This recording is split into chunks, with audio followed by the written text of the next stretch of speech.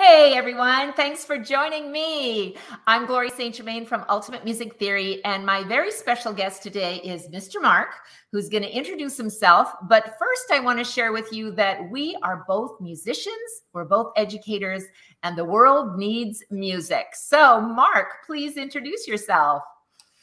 Well, hello, my name is Mark Fonschmidt. I am a violist and a piano accompanist, and I also teach violin and viola in Durwood. Or no, I'm not in Durwood anymore. I'm in Walkersville, Maryland. I just moved about 6 months ago, so I still have Durwood where I lived for 7 years.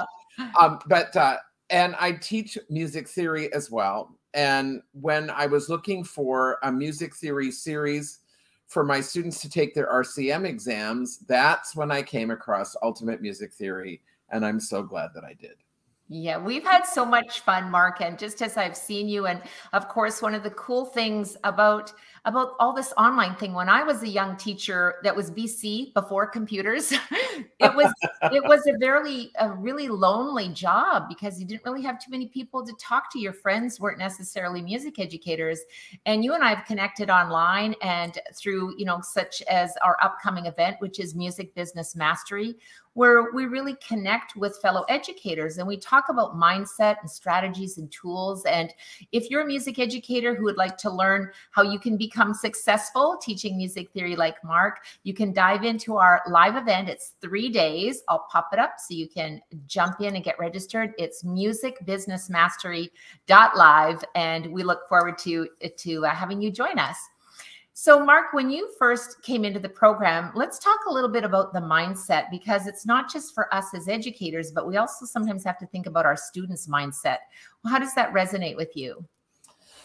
Well, mindset is all about being ready to do your job. Yeah.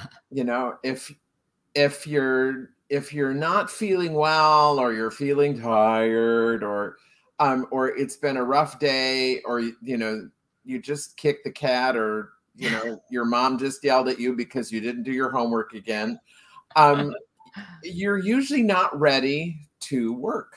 Yeah. And same thing for me, if I didn't sleep well or whatever. But I often find myself when I'm playing an orchestra concert, and maybe it's, the end of a Mahler symphony, and it's been 45 minutes and I'm really tired and my shoulder maybe is feeling a little sore. And I often, in those moments, I'm often reminded, this is what I've wanted to do since I was a little boy. Yeah. And it just changes my whole frame of reference. And not all of a sudden that I feel, all perky necessarily, but it's just a reminder. I get to do this. I've chosen to do this. And what a blessing. Same thing with teaching. Sometimes I'll start a day of teaching and it's already been a long day, but the first student walks in, and I love the students that I teach.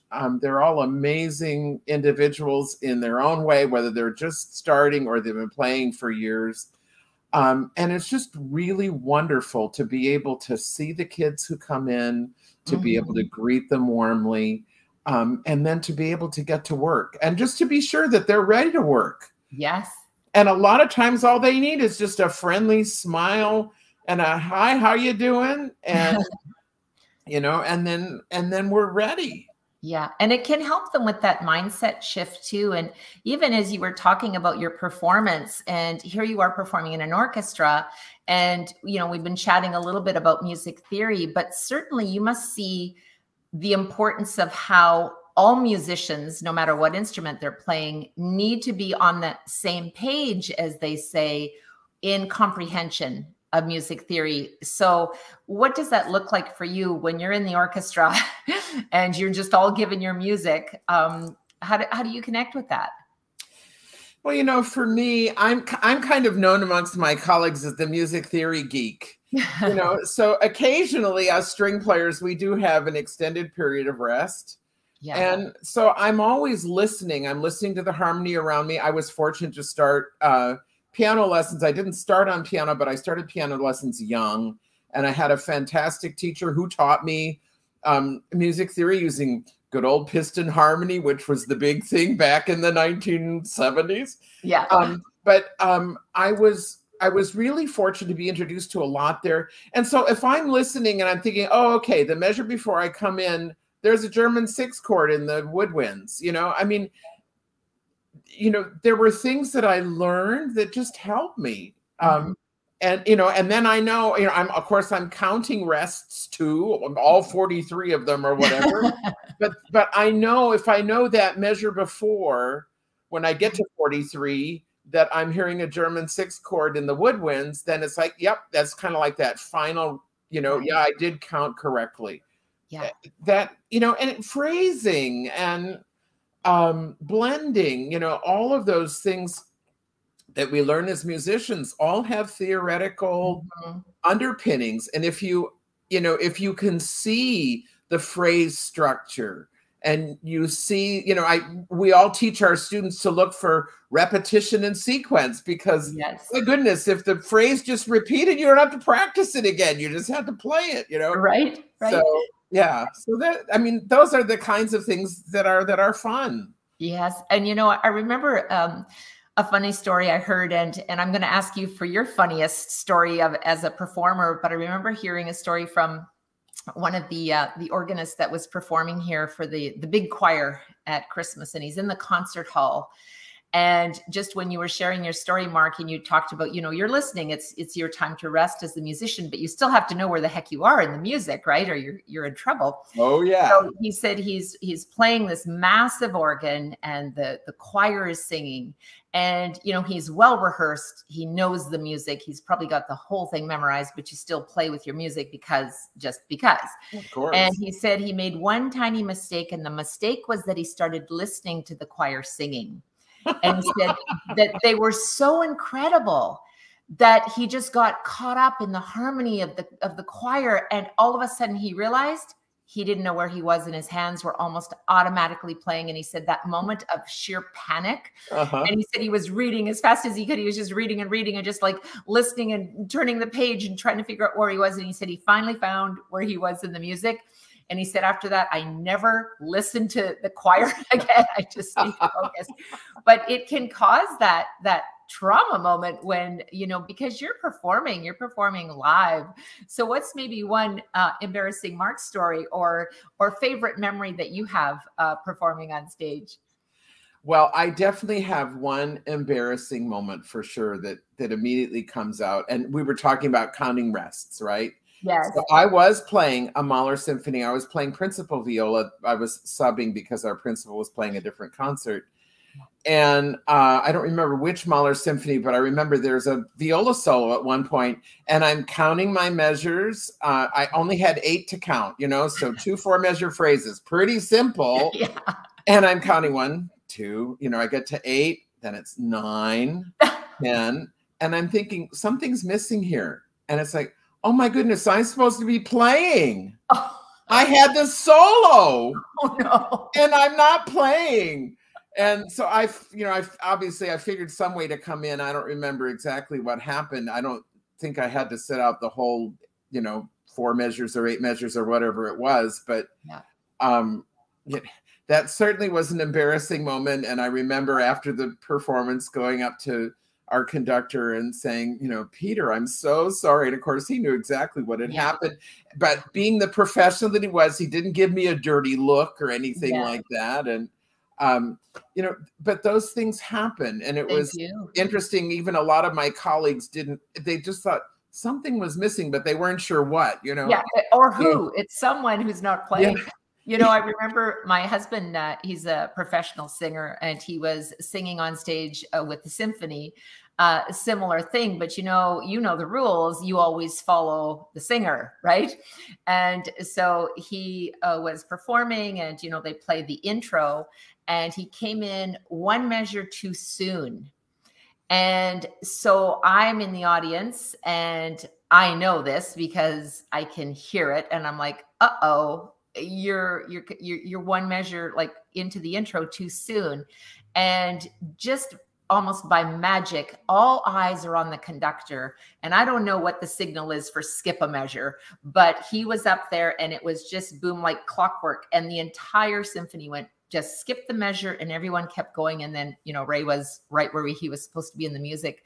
But same thing, you kind of follow up with the conductor and say, thanks for saving my butt there, because that could have gone really wrong in a big way, Well, and that's what happens with live music sometimes. Yeah, yes. I've been in those situations too. And it's like, oh, the singer didn't come in right. And often I know from the rehearsal where it's supposed to, or because if it's an opera aria, I know it. Maybe I've accompanied it on piano as well. Yes. And yeah. There you have it. I think one of the things that, of course, you're passionate about it, and so am I, and that's educating our students with music theory. And I think even, the embarrassing stories that we've shared just now, Mark, is just a testament to how important it is to be a teacher that provides these tools for your students, because you don't know when you're teaching little Mark or they become educated, or in your case, a professional performer on the big stage with the symphony. Like, you don't know that. You're just teaching this little 6-year-old. And, how passionate are you about providing this education for your young students? It unlocks doors. Yeah. A big part of education is teaching students to observe what's on the page. Mm-hmm. Obviously we need to train the ear as well. For me as a string player, I've just been teaching some camps, working with students from, middle school all the way up through high school, at various levels on different weeks. And so we got to music theory class, and I said, what do you think of with music theory? Why is it important for string players? And so I held up my viola and I said, where is C sharp? You can't see C sharp on the viola. Right. So if you've got a knowledge of music theory, mm-hmm. it's really helpful. Yeah. It's not exactly essential, but I think it's really, really helpful. And the biggest thing that it does is it helps students to make quicker connections. Yeah, absolutely. And my students were working on, learning music theory, which for me is something I've added in a systematic way to my program in the last 2 years. And I've seen, just leaps and bounds. And it's so fun, as educators, we love seeing those light bulb moments, whether it's, finally the thumb technique is mastered or whatever we're working on, or finally that pinky is curved.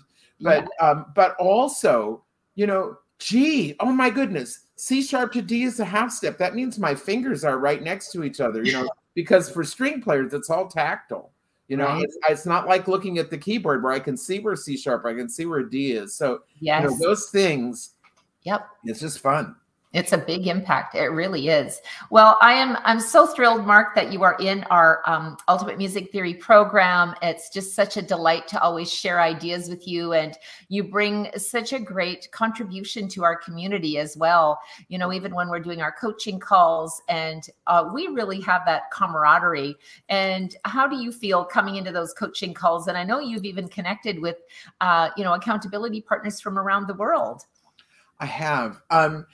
It's sort of like a regular shot in the arm, it's like, especially a lot of times as music business owners, which is what we are as educators, yep. Many of us work for ourselves. Yep. And it can get a little lonely, and you can feel a little stuck. And to be able to meet regularly with a group of educators and to hear what they're doing, and to be able to kind of share war stories, but also, and not just to cry on one another's shoulders necessarily, but to encourage one another and to share, stories of how we've overcome things, or how we've, or what we're facing. And then, you're struggling in some area and somebody else says, oh, well, I did this, and, try that, or, hang in there, and a lot of times that's what we need to do. A lot of my success as a musician is because I just didn't give up. Yeah. I just couldn't stop.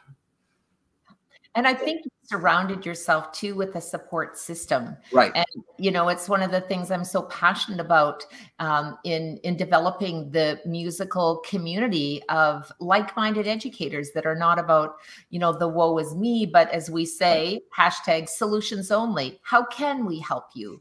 You know, what can we do? Everybody has a low day, but there's always ways to pick each other up and to encourage each other and to move forward with your teaching. And I just want to say thank you so much, Mark. I know you're very well respected and appreciate your humor in our coaching calls. And I guess I will ask you, what's one of the biggest takeaways that you've had since being in the program? Oh, wow. You know, I think the first really big wow moment was realizing I'm a small business owner. You know, and really having that mindset that I'm a business owner. I was just talking with a colleague a couple days ago about it, and she said, "Oh yeah," she said, "Yes, we are in business for ourselves." And when you think about it that way, for me, it was an aha moment, and all of a sudden I realized, "Oh yeah." It just kind of, there was something that flipped in my brain, and it's like, okay, I'm a business owner. I have to have plans for what my business is going to do. Yes. Yeah. Even at my ripe old age of, we won't say. Well, and you know, it doesn't really matter if we're sweet 16 starting out, or, you know, if we've had our aha moments at, you know, the age of 95. Sometimes it's just that mindset shift that helps us to say, okay, and then we kind of play the game a little differently in how we see ourselves, and also with what can we charge for our services. We're a professional business owner. We need to be making this. And one of the things that I'm, you know, sharing in MusicBusinessMastery.live is we're going to talk about mindset and how you can make that mindset shift so that you understand, yes, I am a business owner, taking it to the next level. We're going to talk about strategies so you can really spend more time making money and less time just trying to figure out what you should be doing, because that can be a big time waster for us as well. And getting the tools that you need so that you can be marketing quickly, because we often don't go to marketing school, and yet we're supposed to figure that out. So there you go. Yeah, that was me for sure. Yeah. Well, it's been such a delight, Mark. I want to say thank you so much. What's coming up next for you? You know, a typical fall for a musician. So my studio is, you know, my new year is beginning in September, or actually the last week of August. Yeah. And then I'm a member of the National Philharmonic, and our season starts in October. Nice. So, you know, ramping up and getting ready for a new year of learning and fun. Yeah. I love that. It is learning and it is fun, especially with you, Mark, because you've got a great sense of humor, and I know your students are in good hands and they have fun, and they're learning from the experts. So thank you again, Mark, for joining me today, and I'll look forward to seeing you in the coaching calls. Thank you for having me, Gloria. It's been a pleasure. Absolutely. Be sure to check it out, MusicBusinessMastery.live, and we'll see you there. Bye now.